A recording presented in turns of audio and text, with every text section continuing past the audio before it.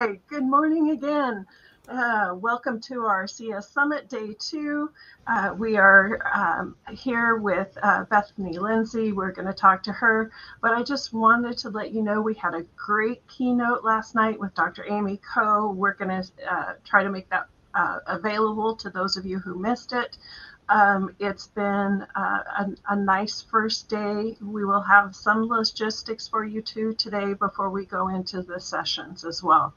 But first of all, I would like to introduce you to Bethany Lindsey. She is the Vice President of Education and Innovation for the Ada Developers Academy.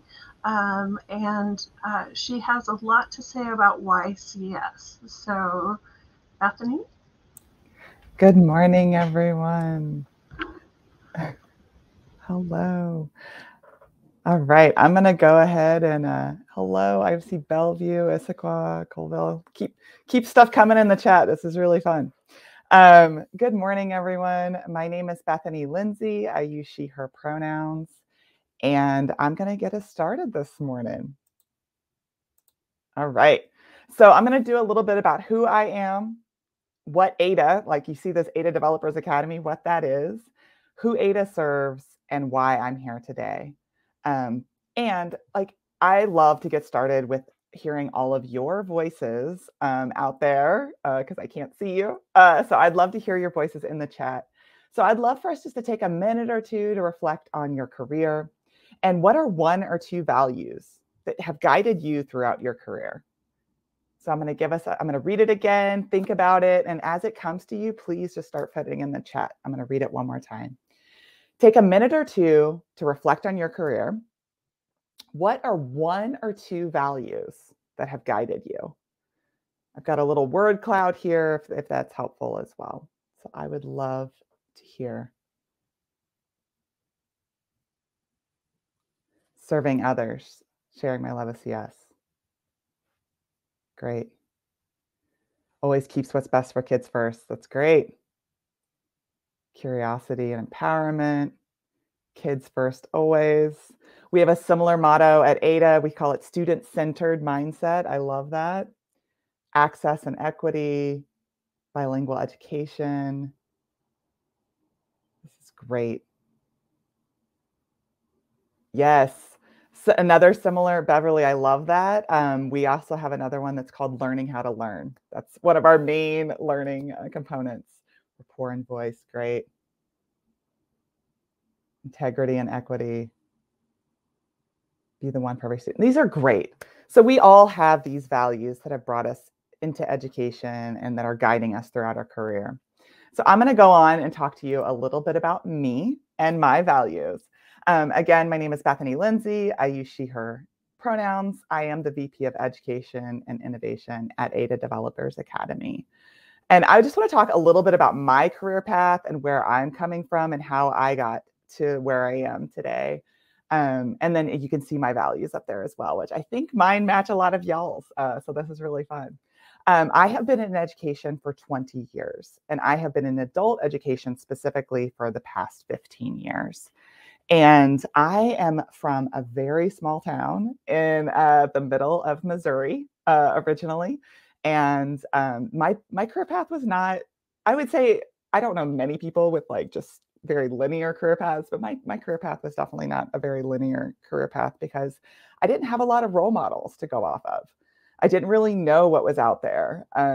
There's an interesting statistic that a lot of women don't have older women that are role models for them because women haven't been in the workplace that long. So it was really interesting. What I knew was teaching, what I knew was learning. And that is actually, I tried to go into something different and I realized, no, teaching and learning is definitely still where I am. So I'm from a small town. I've been in adult education for a long time. I've lived everywhere from Missouri to Japan to Vermont, and I've been in Washington in the Seattle area for the past 14 years. And I love it here. I intended to come for a year or two, and I just can't seem to leave. So I'm going to be here for a while. What I would say is about the adult my experience with education is that people are generally, when students find their way to me or to find our way to wherever I am in my career, they generally haven't found what they were looking for along the way yet. and they're still looking for it. So I think that that's where I'm so excited to talk to y'all today, because you can help them find this so much earlier and avoid a lot of the heartache and the situations that they experience. As you can see in this picture, this is like where I am very comfortable. I'm very comfortable being in the middle of a bunch of other people that are very, very talented. And I love helping support others utilize their talents to the best of their ability. I went to the University of Leeds. I now work at Ada Developers Academy. I've worked at Presidio Graduate School. I've worked at Galvanize. I've worked at a lot of different places. So that is a little bit about me and why I'm here today. Now I'm going to talk to you a little bit about Ada, Ada Developers Academy.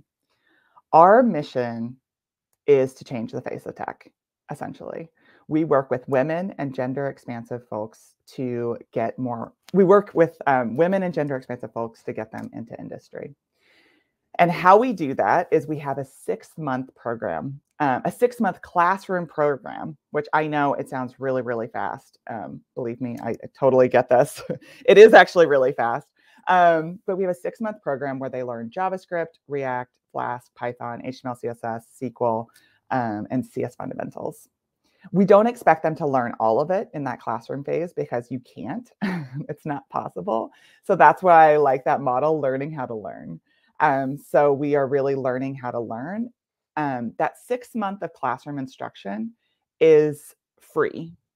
We do not charge our students anything. In fact, we make sure that our students are supported. We make sure that if students need access to housing or food, we make sure that we provide that. If our students don't have access to computers, we make sure to provide that. In Seattle, we're actually piloting a program where we're actually providing childcare to people who have children that are under a year old, because we really know that those are the barriers for women and gender expansive folks to get into to do a career change. So we want to get rid of all those barriers. We have an interest-free loan as well that students can use take out during that time. And then they go into a 5-month paid internship with one of our company partners. And during that internship time, that's where they're going to continue taking CS fundamentals. We have a program called Thursdays at Ada, where the students are working normal during the week, and then on Thursday afternoon, they actually take time away from their work to learn more CS fundamentals, because we know that that is important, super important to their career.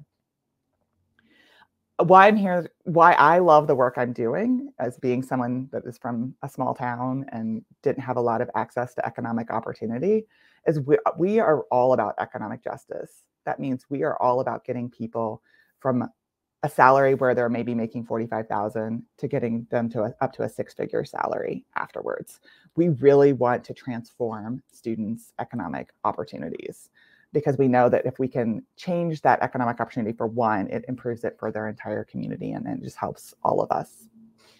All of our students are women or gender expansive. That's one of the requirements to come into our program. 46% of our students are underrepresented minorities in tech. That means they are Black, Latina, Indigenous American, Native Hawaiian, or Pacific Islander. And then 82% of our students are people of color. Our program is actually really successful. We have only been around for 8 years, and our placement rate, we are currently in our 16th cohort. Our placement rate overall has been 92%.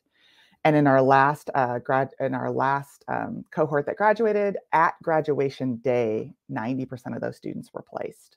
So we know that those jobs are out there for students who are studying computer science fundamentals. We also have a really high graduation rate, because we are not successful if we're just bringing people in and then not actually helping them get through to graduation. And the pandemic, since the pandemic started, we have had one student leave the classroom phase of the program. Only one student has dropped out of the program. I know that y'all are dealing with a lot of the transitions during the pandemic as well. And I just want to say, I totally empathize with all of you, because it's really, really hard to meet students where they are and to help them with whatever they need. That's a little bit about Ada. And now I want to teach you a little bit about who comes to Ada, because this is interesting in theory, but it's all about the people. This is Stacy. Stacy was a fitness instructor who really when she learned about that she could actually become a programmer, she really wanted to come to Ada. And she tried to get in 3 times. And so that's almost 2 years of her life trying to get into Ada. And when she finally got in, she was so excited. She started weekly book clubs. She started all different kinds of social activities and things like that as well. And now she is a software development engineer at Amazon. And she's super excited. She just recently graduated. And then this is Lee down here. Lee was an office manager and an editor. And and Lee is someone who loves solving problems, but couldn't find that right job to help solve problems. And once they found their path to becoming a software engineer, they were super excited. And Lee is now a software engineer at Outreach. And something I was going to say about Lee is that Lee and Stacy both come back and volunteer at Ada. I have to say that not everyone realizes that this is a path for them, and not everyone knows that someone that looks like them can be in tech. And so it's really important when our alum are successful that they come back and help other students, either by mentoring them about what it's like to work in tech, about volunteering with our admissions process, or volunteering as a TA or a tutor in the class. And these are 2 of our amazing TAs and volunteers that come back into the classroom a lot to help our students. This is Manu. Manu was a video producer from a small town in Hawaii. And when she found out about Ada, she just was super excited and applied, and luckily got in, I think, on her first try. And she is one of our interns. So as I said, there's a 5-month internship process. She is in the 2nd month of her internship. And what we do with that is about halfway through the internship process, we actually survey all of the companies to see if our students are on track for employment. And that the students that aren't on track for employment, we actually have a career coach that works with them to get their resumes up, to get their GitHub repos in order, to make sure that they are going to be a hireable dev in market. Because like I said, our ultimate goal is to get people placed into industry.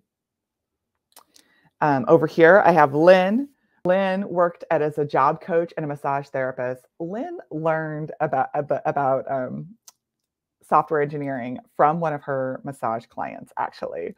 And they found out that this was a career option, and she was really thinking about it and thinking, wow, if this person can do this, I can do this too. And started talking, like they built up a rapport, and they decided that that's something that she realized that was a career path for her. She was also a job coach that was using Indeed to help her clients find jobs. And now she is a software engineer at Indeed. So I just think that is kind of a fun full life cycle story. We have over 500 other stories like this about students who came to us from a roundabout path, right? They wanted to come in. They did not know tech was an option for them. And once they found out it was, they became very passionate and very much wanted to be a part of this industry. So something that I think that that's really important is, like, of those 500, like, people came from, like, there were auto mechanics, massage therapists, yoga instructors, all of these variety of things coming in to realize that this is a path for them. And something I was going to say, that our alum now actually help us find other students out there that really want to come to Ada and really want to change their careers and their paths as well. And something that each of these people have been able to do is not only change their own individual path, but a lot of them support their families with their increased income. And they needed their families and their community to know that they had the courage to change and the courage to build a better future for themselves as well as their community. And this is where I just wanted to give a shout out to all of you. All of our students wish that they would have learned that they were able to code earlier in their careers. And so I just want to thank each and every one of you for the work you are doing right now to teach CS fundamentals, to bring more people like Stacy and Lee and Lynn and Manu into this industry, because we definitely need all of their voices in this industry as well as all of yours. I also want you to, I like to end with a little bit of a reflection. I would like you to think about a student who might not realize their potential right now. And I was just curious if you want to think of one way you can support them as we move forward.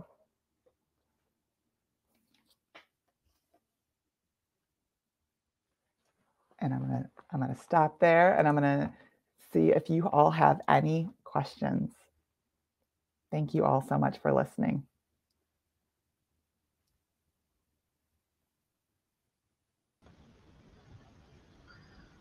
Thank you for being here with us, Bethany. I think one of the things is that I didn't learn about Ada Academy until, I want to say 2 or 3 years ago, when Crystal Hess Yes. came to work with you. So how do people get to know about Ada Academy? This is, we've only been around for 8 years. We've only been in existence for 8 years. And right now we are in this very big expansion phase. That is something else I just wanted to let you all know. We are, get them to look. I'm reading the chat. I got to stop reading the chat. What we are, we're right now, we have a Seattle campus. And since the pandemic, obviously, now we have a digital campus. And so we've expanded to these two. And recently we were recipients of the Equality Can't Wait grant. So we just recently received a $10 million grant where we are actually expanding nationwide. And our goal is to have regional hubs across the country. So we want to have a regional hub in Atlanta, DC area after that. So next year we're going to Atlanta, and the year after we're going to go to DC. So we are really working to expand.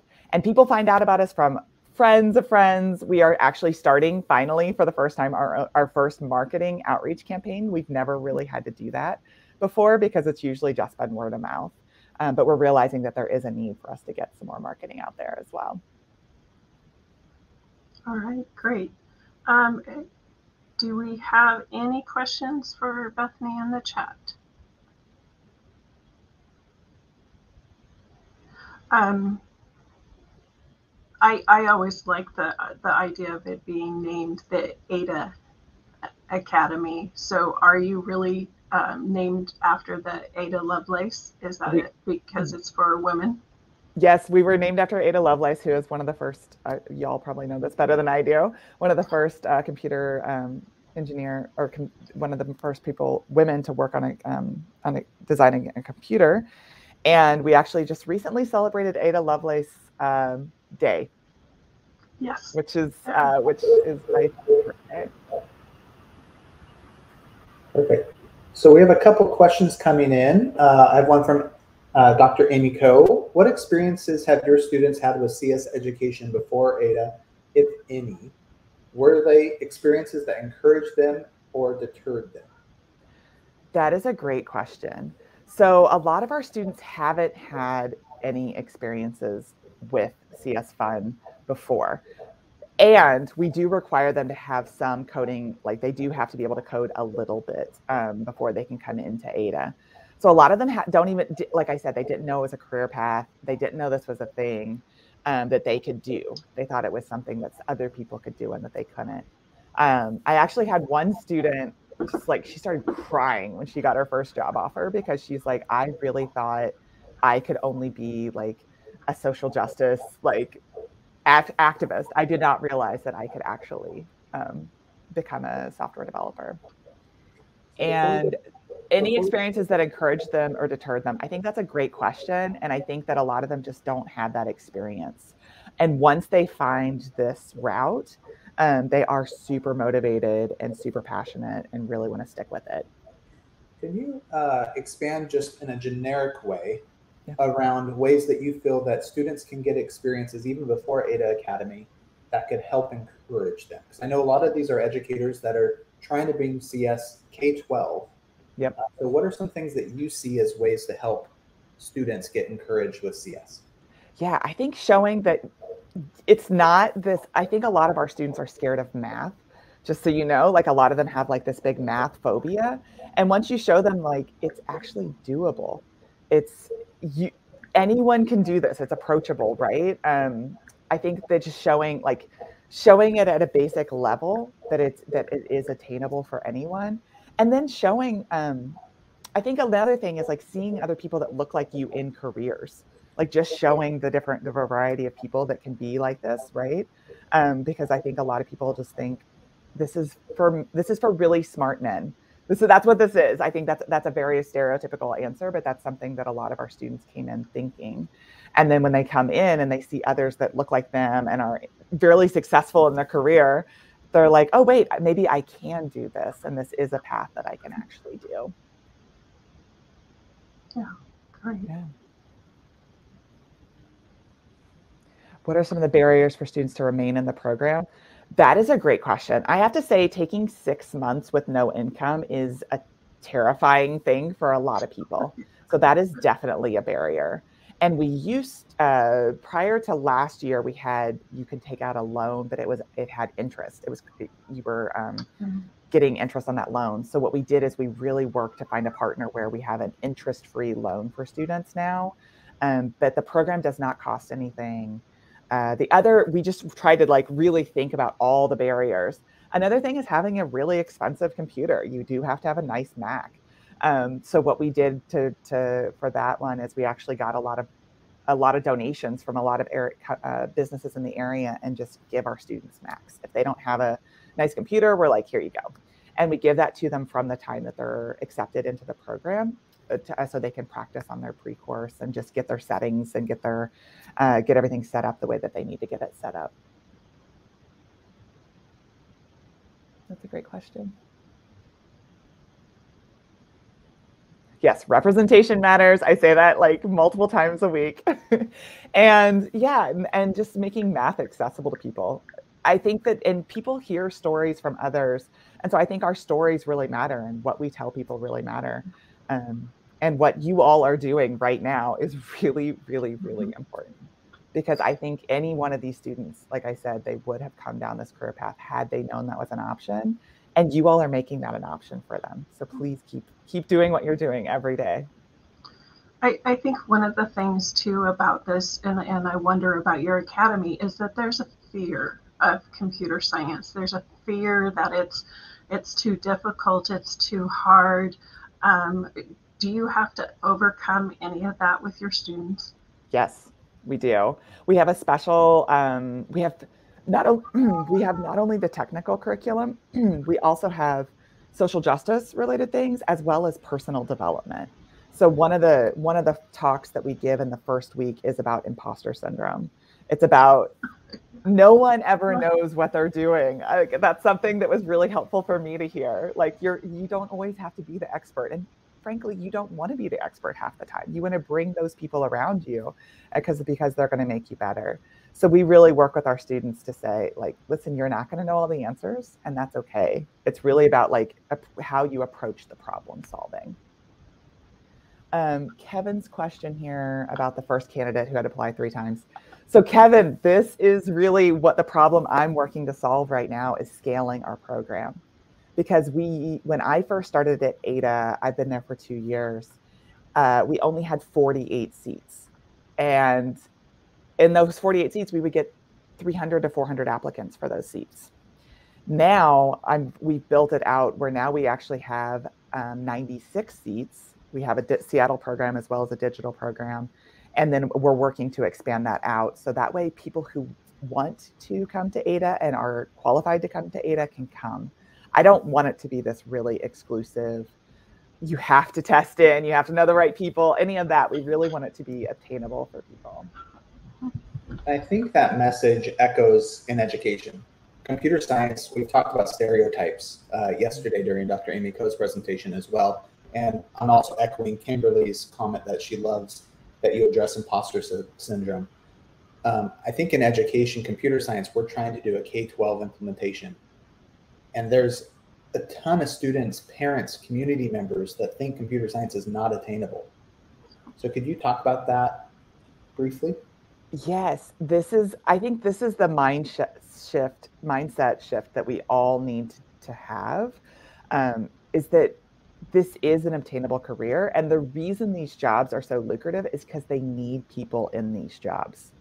So that is where that's the whole shift in all of this. It's like they are paying really well, but not because it's so hard and it's so out there that people can't do it. It's because there's a shortage of workers that are able to do these jobs.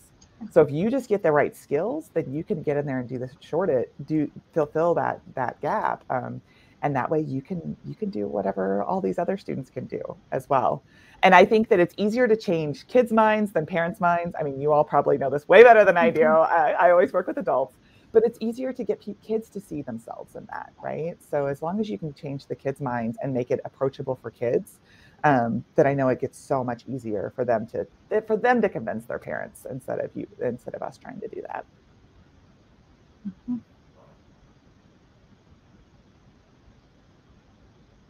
So the question here is, do you have success graduates who get to living in the smaller, more rural communities that represent them? Yes, Sue, I love this question. I am from a small town. I have major small town love.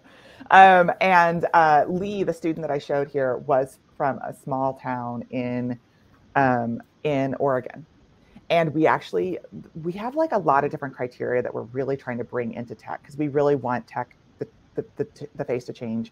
We're not only looking at racial demographics, we're looking at LGBTQIA+ community, as well as low income. So we really want to bring all the people that currently it feels like it's really out there and not obtainable for them. We really want to get them involved. So we definitely do have some successful graduates who are from small communities doing this. And I would say our digital program is actually really good for this now, because right now, like with the pandemic, you can be anywhere. A lot of jobs are online. And so that's changed the game for us. And I feel like that's going to change the game for a lot of people, is that you could be in Marionville, Missouri, and working at a job at Amazon and making a really, really great salary. And you don't have to move to Seattle to do that. So that's a great question, Sue.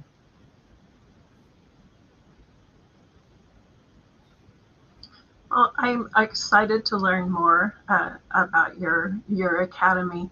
I think it's a start. I'm so excited that you're going to expand, and you have those funds to do that.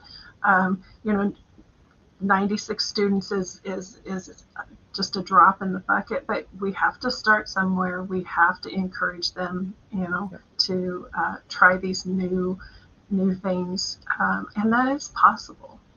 Yeah. So thank you very much for your work. Thank you all for all your work. And I know we only have 96 students now, but you all have so much more than that. So please keep doing the work that you all are doing, because it's great.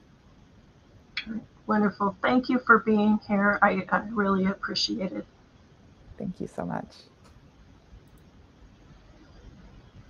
Okay, so with that, if we can give Bethany some thanks in the chat, and do not go anywhere, because we're going to move on to the next piece of this before our session starts. So don't leave. Let's just give Bethany some thanks, and then we will get started with our next portion.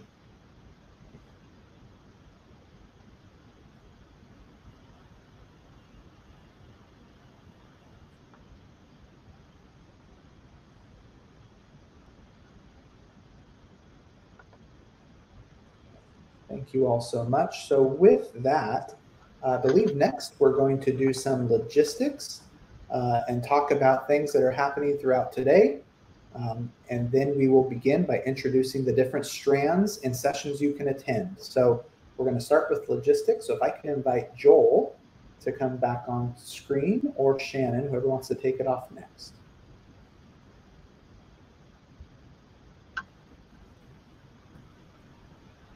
I'm here. Perfect. So Joel, let's do some logistics. We're talking prizes?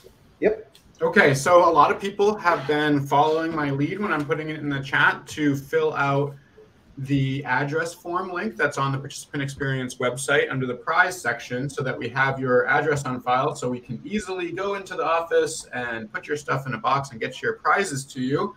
I've done some drawings already, but we're going to announce those later. Is that correct? Right. We'll announce it at the end. There's lots of great stuff. We have microbit kits that are a full classroom kit. We really decided this year we wanted people to have something they could use with students or with learners. So we wanted to bundle things together. Yeah, and I'm just really looking forward to people getting a surprise of being able to have a whole classroom kit of microbits, because that really expands the possibilities of what you might be able to do rather than just getting one to play around with. Perfect. Thank you, Joel. And Shannon, do you want to talk about what's happening the rest of today, and then we'll get started in the specific strands? So with the sessions and that today, we do have the capture the flag that is happening as well, and you will see that. This really is about anybody who can do that. It's not for just people who are coding. It's all about some cybersecurity and you know, how do you work in Google? There's all sorts of questions in there. Prizes will be going out to those with the highest points, but that can be anybody. So please take a look at the Capture the Flag. It's really fun, and there's a lot of information in there too that would be great to share with your students. We also have a participant experience website. The link should be on the left side of your screen down at the bottom. And Joel has created this for us. Joel, do you want to talk just a second on the participant experience? Yeah, the website has some stuff if you want to take a break. So if you're in a session and you're transitioning to another session, you just need a mental break. There's some really good short brain breaks and yoga in under like 10 or 15 minutes to just do at your desk. There's also the Capture the Flag game is embedded directly on the participant experience website, and all the information about the prizes as well. So I encourage people to check it out, to use it. The website's not going anywhere. So throughout the rest of the weekend, if you want to use any of the resources that are on there, or just engage with it to take a little bit of a break from processing all of the awesome stuff that we're getting from the summit sessions, that's what it's there for. There's also answers to some clock hour questions under Summit Logistics on that page. And we noticed we get a lot of clock hour questions near the time when the sessions are wrapping up and stuff. So you can at least check that out and get a little bit of information that might help answer anything, but you can always reach out to the organizers as well. Thank you. And to find that page, once again, when you're on the main hop-in screen, which is here, so this is not where you're at now. Right now you're in our stage, but when you're on the main screen, over here on the left is the menu. This is where you can find everything. So I need to refresh because there's new buttons. When you look at these buttons, they kind of explain what they are. So the main one is reception schedule. When you scroll down, you can see the schedule for today. Keynote and stages, that's where you're at now. This button is live sessions. Only sessions that are happening now will be in this area. So to see the full schedule, go to reception schedule, scroll down. Sessions that are happening at that moment, click live sessions.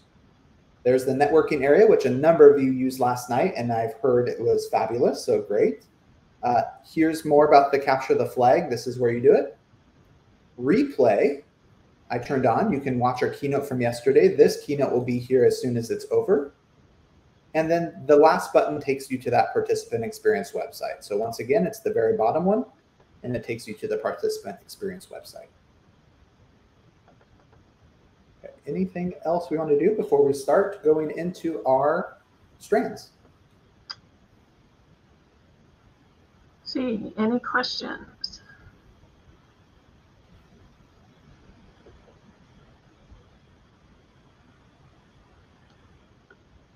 Okay, so we have broken the strands up. There are 4 strands, and we've broken them up so that we'll do strand 1 and 2 in the morning, and then strand 3 and 4. But beforehand, what we want to do is kind of introduce you to those strands, what they are, and what you can expect from the presentations in those strands. And I also want to assure you that there are going to be some recordings, so don't worry about missing anything. It's going to be available. I'm not quite sure how fast, but we're going to make it available. And so choose something that looks interesting. We don't mind if you go in and out of sessions, so please no apologies for interrupting. You're not interrupting. This is a great platform. So I think we want to start. Andrew? Perfect. So what we're going to do is we're going to start before the sessions begin by once again introducing strands 1 and 2. Now, the way the strands work is 1 and 2 are this morning, and anything under those strands you can take between the time frames. So the first thing is we're going to talk about strand 1. So I'm going to introduce that and give a little background, but really I want to hear from you. Let's make this a little more interactive. So strand 1 is called Computer Science Improves Student Learning. So anything under strand 1 will be to help instruct you on how computer science improves student learning. We want to think about competencies, literacies, and 21st century skills. So I'm going to ask you to put in the chat some of your ideas. So let's just start with the first one, the breakdown of those. So for you, how does computer science education practices enhance student learning in other subjects? Let's put a couple ideas in the chat. How do computer science education practices enhance student learning in other subjects? What do you think? Go ahead and put some of your responses. And there's no wrong answer to this. So put anything in the chat. How does computer science education practices enhance student learning in other subjects?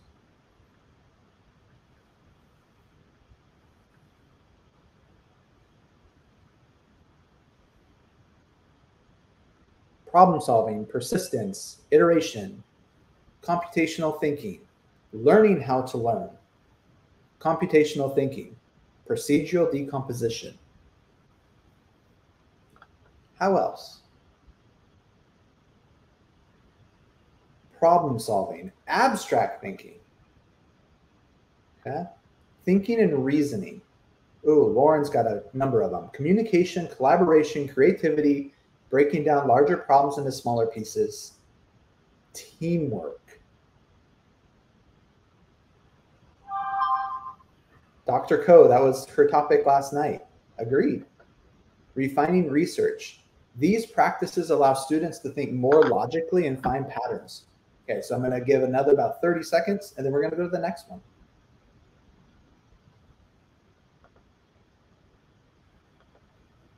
Okay, students in poverty do not have access to computers yet to have them do all the state testing.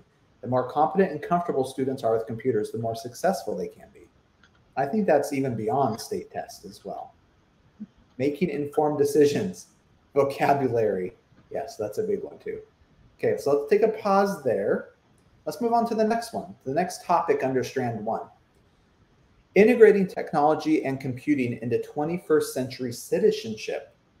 So how does computer science integrate technology and computing into 21st century citizenship? What are some ideas that you have?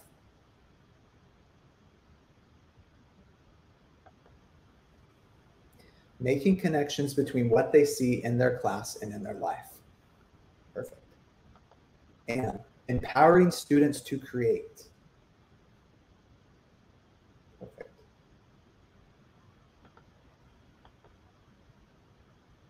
I like that Chad's up there said resiliency, critical thinking skills all the time.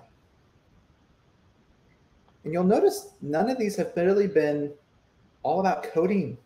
I haven't heard a lot of programming or coding yet. This is about other things. Developing a strong culture for learning. Oh, David's hit one of my favorites, having student voice. Mm-hmm. Picking the right tool to solve the right problem. Perfect. Social impact of computing. Okay, so I'm going to take a pause here. Let's now switch and have you share some core ideas in modern computer science for teachers. So this is another thing that we're going to do in this strand is talk about core ideas in modern CS for teachers. What do you think that could mean? core ideas in modern CS for teachers.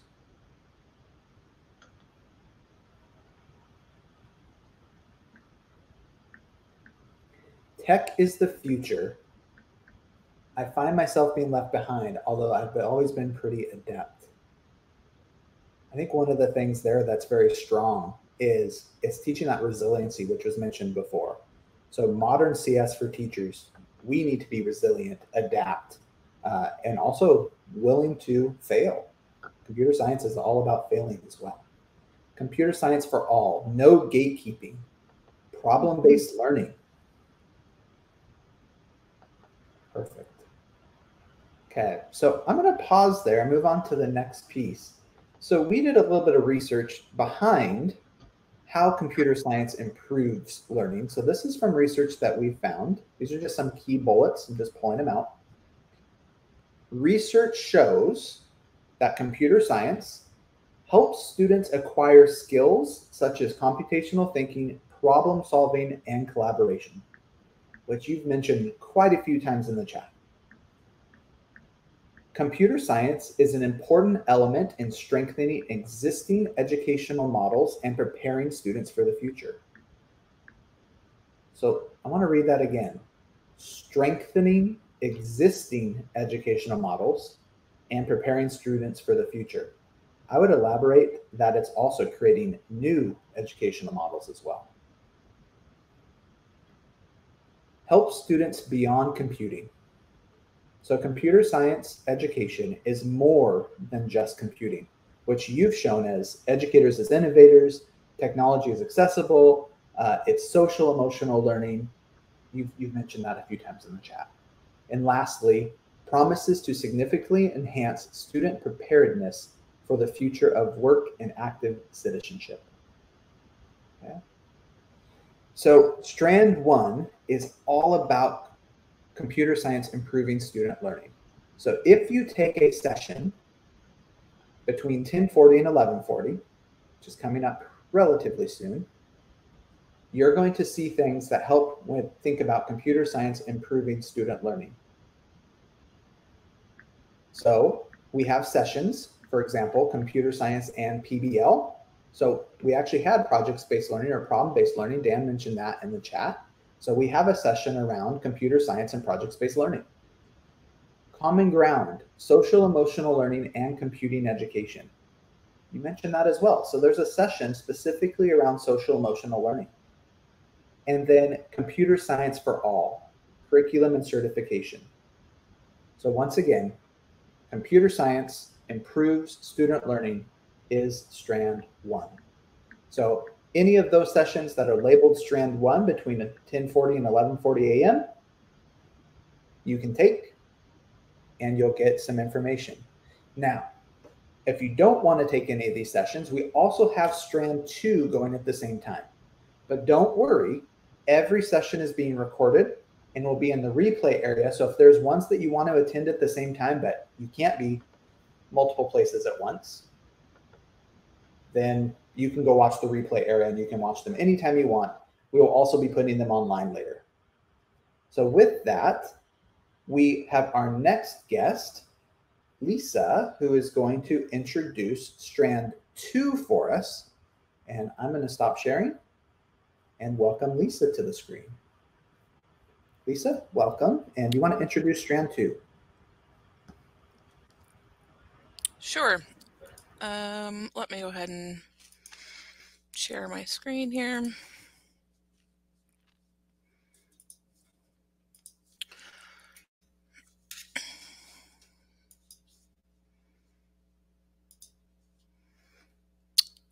Are we good on the screen? Sorry. It looks great. Sure. Okay, yep. Great. Okay. So, good morning. Just to give you a little bit of a background on who I am, my name is Lisa Bramer. I'm a data scientist at PNNL, and this event is particularly close to my heart, just to give you an idea of the journey that I sort of took I grew up in a rural town in Minnesota, population of 1,200, and I'm of an age such that computers weren't huge when I was in school. So I moved to Purdue University, got a bachelor's of statistics of science and mathematics and statistics. And the entire reason that I got a double major was in college. I hated computer science. And I think a lot of that has to do with the fact that I was never exposed to anything to do with computer science at all. And so after I switched to a double major, which required less computer science, and then decided to go to graduate school, got my master's and PhD in statistics, where I learned that I couldn't escape computer science at all, and that in order to do anything I wanted to do, I had to know how to program. So I did eventually grow to learn to like it quite a bit. After graduate school, I moved to PNNL. And so in terms of Strand 2, we're talking about how computer science will foster sort of innovation, scientific discovery, and why it's useful there. So just to give you a little bit more background on the types of problems that I myself work on, and what we work on at PNNL. So I'm a data scientist, a statistician by training, but they call me a data scientist now. And some of the cool things that I get to work on are things like human health research, where I have disease biomarkers and therapeutic targets via machine learning for omics data. So we've got some environmental research that I do and visualization methods for large and complex data.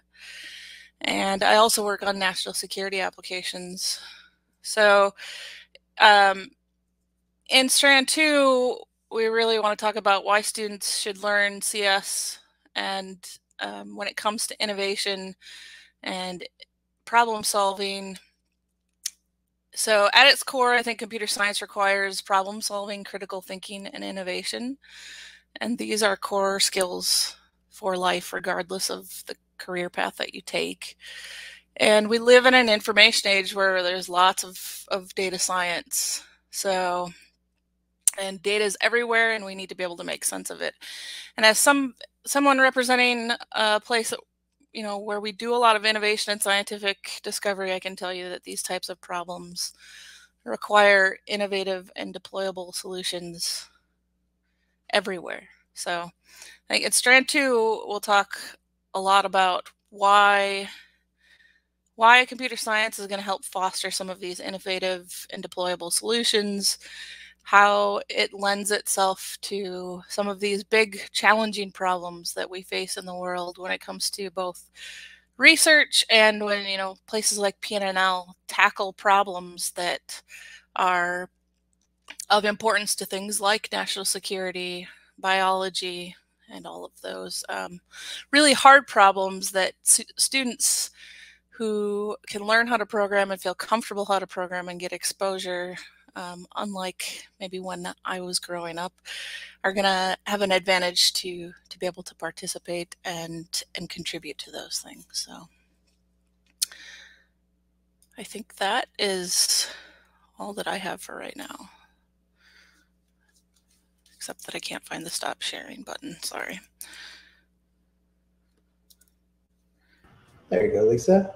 So we have a question in the chat for you from Cheryl. Sure. And this is an opinion. Do we need to be computer science leaders today to be a successful teacher? What do you think? I don't think so. I think that, really being able to foster skill sets like problem solving and thinking about logic and, taking that analytical approach to things, those are the core things that are at the heart of CS. And so you don't need to be an expert in programming in order to help a student learn those types of skill sets. Perfect. Any other questions in the chat for Lisa before we talk about what sessions you can attend in Strand 2?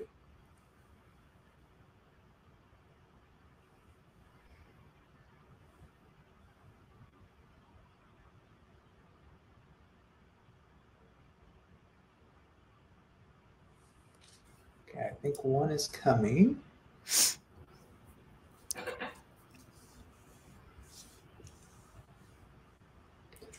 Can you give an example of when computer science pushed an innovation in another areas? Yeah, I definitely can do that. Let me, sorry, I'll do this annoying thing and show my screen again. So I have some examples pulled up here too. So I'll tell you that I work on a lot of different problems, and I've kind of put a couple in here. So thanks for the question. And so one thing that you'll notice on the left here is this giant looking instrument. And this is an instrument that can measure things at an atomic scale. And honestly, as a statistician, I don't understand any of the science, or not much of the science behind that.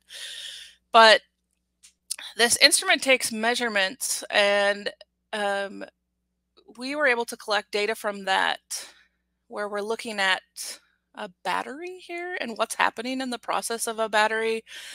And these chemists need to understand what happens in the charging and discharging cycle of a battery, but you can only see about 1% of an image of what's going on.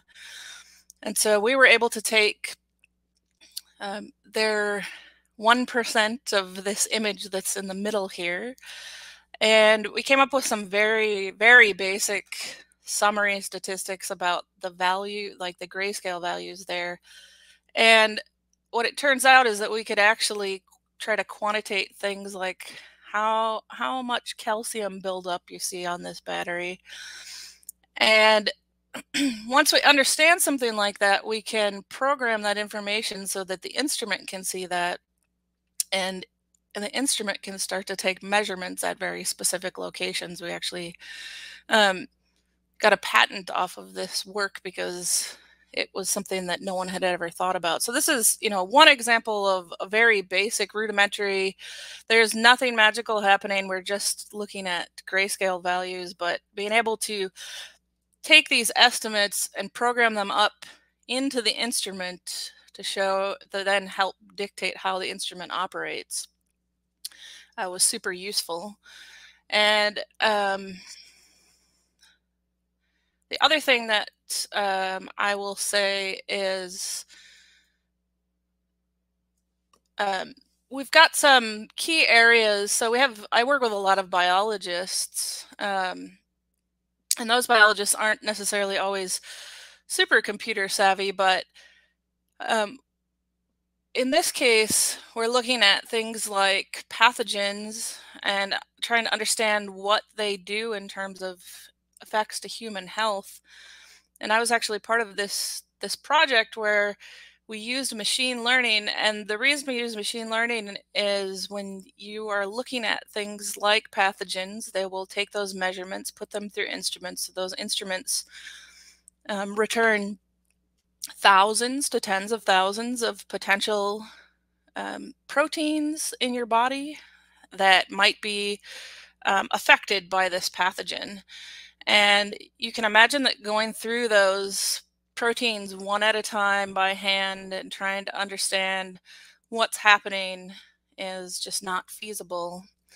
So using things like computer science, machine learning to really get an understand of how these different proteins are interacting with one another and what's happening to them as they're exposed to a pathogen, we've been able to then take that information and target some of those proteins, and that's how we end up with things like therapeutic targets. So if you think about even things like COVID, right, it's the same process where being able to use computer science, program things, and implement some of these algorithms really can help identify biological targets that could be potential therapeutic targets that biologists then can go and try to design drugs for.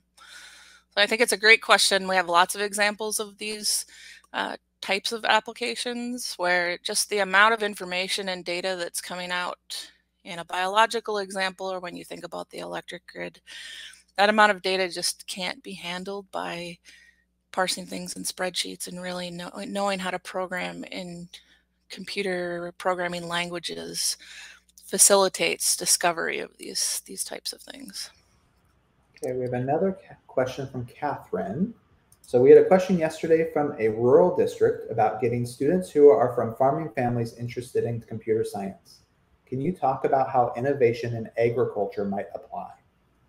Yeah, definitely. So I think this happens in agriculture more than people realize. So, you know, there are lots of things, one being, you know, thinking about genetic engineering of plants so that they're particularly adept at growing and thriving in certain regions or temperature zones. And there's also, now that we have things like drones and planes that can fly over and get aerial maps of things, we can implement computer science and machine learning to start to think about where are the optimal places to grow crops, how do we crop cycle from year to year. So there are a lot of optimization and things that are happening that are facilitated by computer science in terms of just even, you know, how does a farmer get the most bang for their buck for their land and what to do with it, and or what types of crops can they plant. Okay, we have this comment from Lawrence I think is important to share out. My personal thought is introducing even simple data science problems like finding maximum or mean of a set of numbers in a variety of subjects is a way of introducing CS concepts to all students. Want to talk about that a little bit? Yeah, I mean, I think this, so the practice here really is to think about, if I've got a bunch of information, and how do I summarize that? If you ask a student, you know, how to give them a list of data and you ask them what does a typical value look like, you know, let's suppose that if we go back to the crop example and we're saying here's how much money a particular farmer made from year to year, how much money can they expect to make next year based on this data? Trying to figure that out and code up and say, like, well, what's sort of like the average value or a maximum or a minimum, starts to get us into those very basic concepts of what computer science and data science can do. And can do way more efficiently than if you hand a student a calculator and ask them to calculate that by hand. I think they can start to see the power of computer science as well when you do that. Thank you, Lisa. Dan had a comment about being concerned about asking a seasoned teacher to embrace computer science in their instruction. What do you think about that? So I would say that, you know, whether that seasoned teacher maybe can appreciate that we are transitioning to well, we're already sort of in the information age, right? But it's not going anywhere. We continue to have more and more problems that require computer science. And so, you know, I would say that embracing computer science may look different for different instructors, depending on levels of experience. But we had the question previously, you know, do you need to be an expert in computer science to start to teach students? And you don't need to be. And so I would just respond to say that there are small steps, just like, you know, the previous point that was made, that instructors can take in thinking about introducing some of these concepts into their class, even if it doesn't have to mean full out that everyone has to teach a full computer science class in the classroom, right? But those concepts of logic and problem solving, and even I would say, like, how do we interpret data as it comes in? As somebody who's a data scientist, you know, handing someone a bunch of numbers and really asking them, what does this mean in the context of what I've given you? All of those concepts really start to get at the types of skill sets that are needed to really, for a student to be able to start to think about computer science types of problems.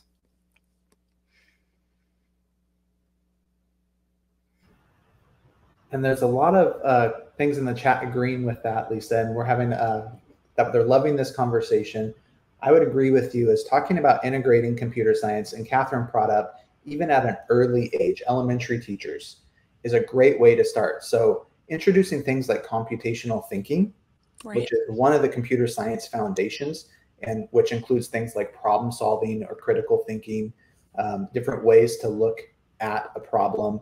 I mean, I've seen a kindergarten classroom teach computer science where a kid puts a bucket on his head and pretends to be a robot and does a map. I mean, those type of things can help us integrate computer science that's not as scary thinking about it, because it's not just coding and programming. That's not all computer science is. So I think this conversation is going well. I see another question. Coming from a rural area, we see a lot of crops coming and going. One field had a corn for several years. Now that field has hops. The question to the students would be, why did the farmer switch to hops? Right. Yeah, and that gets at how do we use the land? And I'm sure at some point someone has data that shows that if you grow the same crop over and over in the same field every year, that your production goes down. And so thinking about, that it starts to really get into like understanding the land. But if you can provide some sort of evidence to a student that, would demonstrate that really gets them to thinking about why that might be important. I can say as somebody who came from a very, very rural area and who was not exposed to a lot of computer science, and my initial hatred of computer science, it was all fostered in, it was something I didn't know how to do.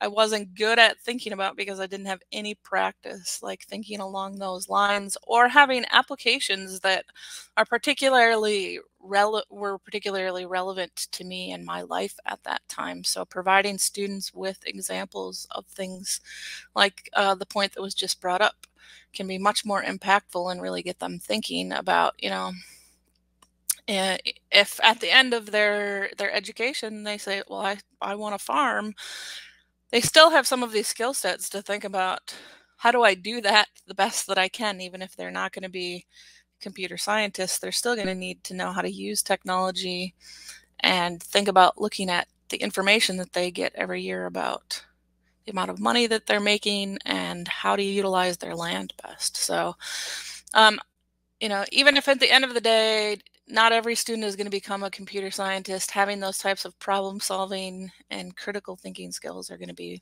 important to their success as human beings as well.